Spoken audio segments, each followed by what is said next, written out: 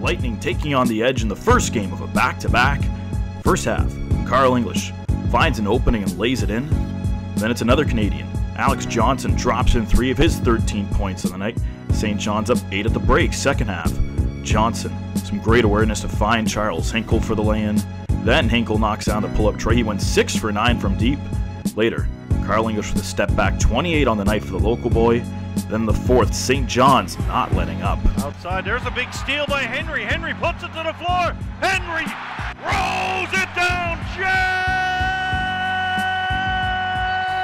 Jarian Henry. Ryan Anderson a game-high 34 in the loss. Hinkle a team-high 31. The Edge off to a stunning 6-2 start, while the champs, they dropped to 1-3.